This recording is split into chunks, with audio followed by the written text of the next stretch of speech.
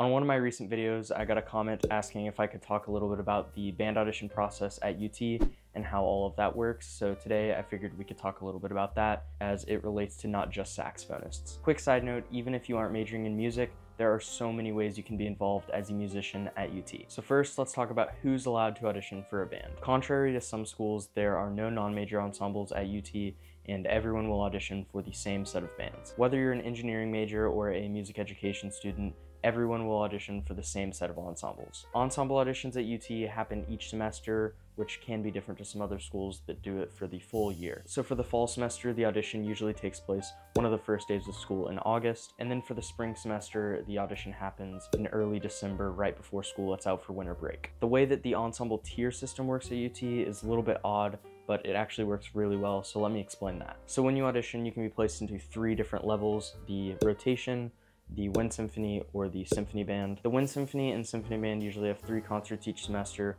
which is pretty standard for college ensembles. So here's where it gets a little confusing. The rotation, which is the top group, is made up of 3 different ensembles: the orchestra, the new music ensemble, and then the wind ensemble, which is conducted by Jerry Junkin. Say you're a clarinet player and you're placed into the rotation, you will also have 3 concert cycles each semester. However, your semester might look a little bit different compared to others because you might be in the wind ensemble for the first cycle, the orchestra for the second, and then I forgot there's also the opera, which you might be on that for the 3rd concert cycle. And then there are also some weird cases where you might end up doing 5 concerts a semester, where you're in the wind ensemble for like the first 2 weeks, do a concert, and then you hop right into the orchestra rehearsals for a week and a half, 2 weeks, and then perform a concert with the orchestra. This can look a little bit different for saxophone players as we don't really play in the orchestra, and sometimes we're not in the new music ensemble, so most of the time we're just placed in the wind ensemble, and then when there is a saxophone player needed for orchestra or new music ensemble, never really the opera, we'll be placed into those accordingly. Hopefully that makes a little bit of sense. I did want to show you what a audition packet would look like.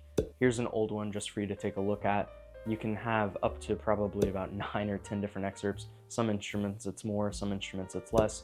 Usually they are excerpts from things that we might play for the upcoming semester, but other times they're just famous orchestral excerpts that are just good to work on, especially since most of us will be taking auditions in the future. If you want to keep up with what the bands are doing at UT, go ahead and follow U Texas Bands on Instagram, TikTok, and YouTube. The content over there is made and produced by Mike Librius, and it's some of the best I've ever seen. Like I said, any major can audition for those bands. However, there are several ways that as a non-major, you can participate in different ensembles at UT. The first and probably the most popular is LHB, which this is the Longhorn band who performs at football games and across campus at different events. I would say LHB is probably made up of more than 85% non-majors. It's really a great environment to be in, and the football games are a lot of fun. I was in LHB freshman year and I made so many great friends, and it was just a great time, and I strongly recommend LHB even if you're not a music major. Another thing you can do as a non-major is take lessons with the TAs with your specific instrument. Say you're a trombone player, you can register for a 1 or